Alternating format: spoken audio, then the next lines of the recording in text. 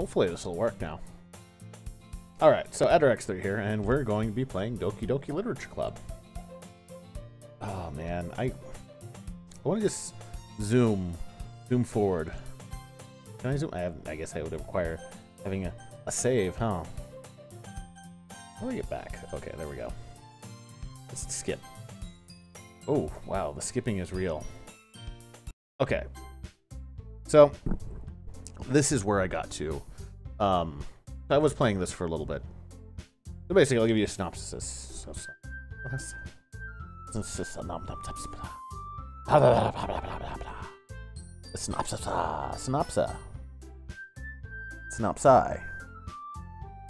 Synopsis. Alright, so starting on the timer now. I am being introduced to the Literature Club as a result of my childhood friend Sayori forcefully dragging me here with the threat of feeding me with cupcakes or else. Or, wait. No, she bribed me with cupcakes, and now I'm here. And now I'm being introduced to these lovely ladies here. Okay, so, in my defense, and this is in the story, I wanted to join the anime club. But unfortunately, this game is called the Doki Doki Literature Club, not the Doki Doki Anime Club, so I'm just going to sit here and be pouty in the corner. Way to kill the atmosphere. Ah, Adder, what a nice surprise. Welcome to the club. All words escape me in this situation. This club is full of incredibly cute girls. Yep. We got the purple girl, who has purple hair and purple eyes. We have pink girl, who has pink hair and pink eyes. And then we have, I would say, a dirty blonde with bright green eyes. I like blondes. What are you looking at? I was looking at the girl with the bright green eyes. If you want to say something, say it. Sorry. I'm going with sorry. Natsuki. The girl with the sour attitude, whose name is apparently Natsuki, is one I don't recognize. Her small figure makes me think she's probably a first year. She is also the one who made the cupcakes, according to Sayori. You can just ignore her when she gets moody. Sayori says that quietly into my ear, then turns back towards the other girls. Okay. Anyway, this is Natsuki, always full of energy. And this is Yuri, the smartest in the club. Don't say things like that. Yuri, who appears comparably more mature and timid, seems to have a hard time keeping up with people like Sayori and Suki. Oh well, it's nice to meet both of you. It sounds like you already know Monika, is that right? That's right. It's great to meet you again, Adder. Monika smiles sweetly. That's quite the smile. We do know each other. Well, we rarely talked, but we were in the same class last year. Monika was probably the most popular girl in the class. Smart, beautiful, athletic. Basically, completely out of my league. Yeah, sounds about right. Having her smile at me so genuinely feels a little... You too, Monika. Feels pretty good. Oh, I'll finish that line of thought. Feels pretty good. Come sit down, Adder. We made room for you at the table, so you can sit next to me or Monika. I'll get the cupcakes. Hey, I made them. I'll get them. Thank you, Natsuki. Sorry, I got a little too excited. And how about I make some tea as well? That sounds lovely. Girls have a few desks arranged to form a table. As Sayori mentioned, it's been widely widened. There is one space next to Monika and one space next to Sayori. Natsuki and Yuri walk over the corner of the room, where Natsuki grabs a wrapped tray and Yuri opens the closet. It's kind of open to begin with. Still feeling awkward, I take a seat next to Sayori. Natsuki proudly marches back to the table, tray in hand. Okay, are you ready? Ta-da! Oh. Natsuki lifts the foil off the tray to reveal a dozen white fluffy cupcakes, decorated to look like little cats. She looks quite pleased with herself as well. And Sayori is kind of just dumbstruck. Actually, Monika kind of looks kind of dumbstruck too. The whiskers are drawn with icing and little pieces of chocolate were used to make the ears. That's really cute. So cute. I couldn't have said it better myself. I had no idea you were so good at baking, Natsuki. Well, you know. That smile. Oh, she has the one tooth, too. She smiles with one fang. Sawyer grabs one first, then Monica and I follow. Delicious. Sawyer talks with her mouth full and has already managed to get icing on her face. I turn the cupcake around in my fingers, looking for the best angle to take a bite. Natsuki is quiet. Are you gonna take a bite, or are you just gonna look at it, man? What's going on? You just looking at my cupcake. I can't help but notice her sneaking glances in my direction. Is she waiting for me to take a bite? Take a bite, man. Take a bite. Take a bite. Come on, do it. Do it. I finally bite down. The icing is sweet and full of flavor. I wonder if she made it herself. This is really good. Thank you, Natsuki. Why are you thinking of me? It's not like I'm a Sundarer. Sundarer. Sundarar. Ah! Haven't I heard this somewhere before? Yes. Every anime anywhere. Not like I made them for you or anything. Kicks dirt. I thought you technically did, Sayori said. Well, maybe. Yep. I think that's Sundarer. Sundarer? Sundar. I can't pronounce it. I don't know how to pronounce that word. And you can't make me pronounce it right either. But not for you, you know, you dummy. Alright. I've you up on Natsuki's weird logic and dismiss the conversation. I'm totally not in an anime world or anything. You know, where the girls are just kind of always into me, but not really clear about it. Yuri returns to the table carrying a tea set. He carefully places a teacup in front of each of us before setting down the teapot next to the cupcake tray. You keep a whole tea set in this classroom. Don't worry, the teachers give us permission. After all, doesn't a hot cup of tea help you enjoy a good book? That is very true. There is no arguing with that logic. Don't let yourself get intimidated. Yuri's just trying to impress you. That's not... Tilted Yuri looks away. I meant that, you know. Believe you. Well, tea and reading might not be a pastime for me, but I at least enjoy tea. I like Yuri. Yuri faintly smiles to herself in relief. Monica raises an eyebrow, then smiles at me.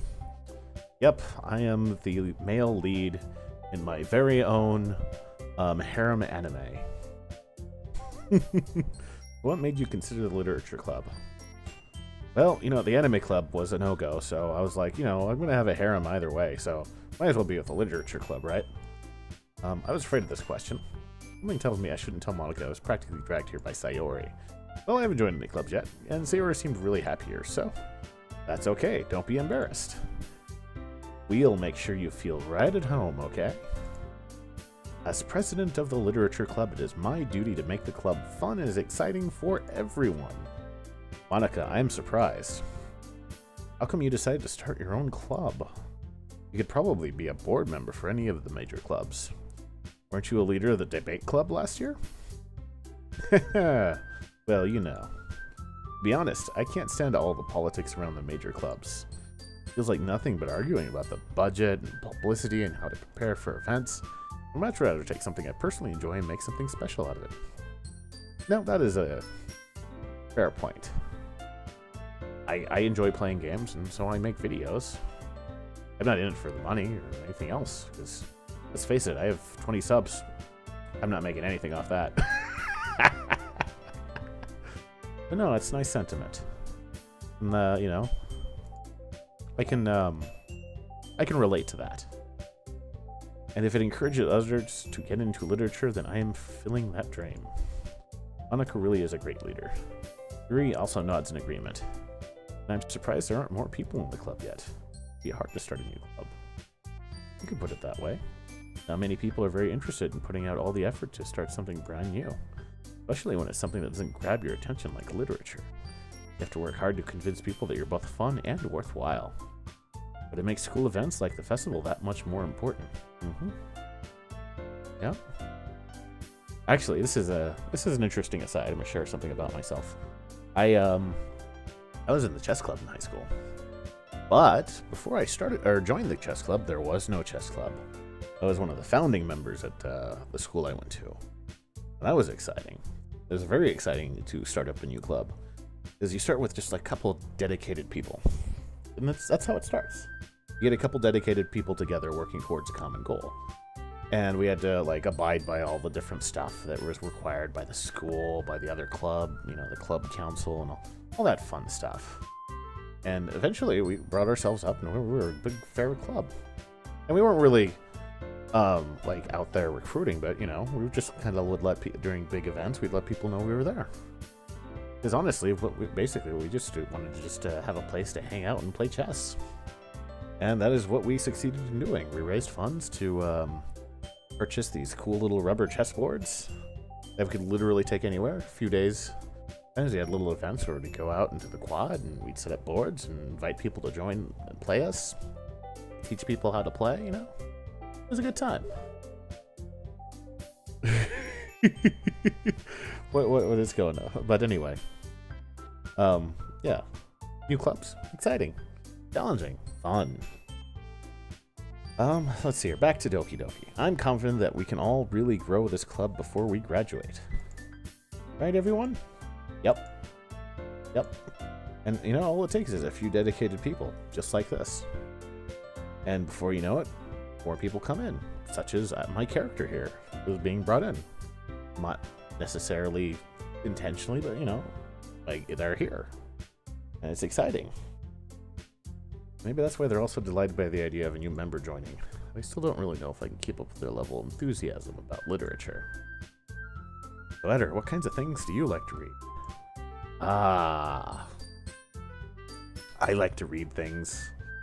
I like to read things. You know, with words. On pages. Oh. Like how to build Pink Horrors of Tzeentch.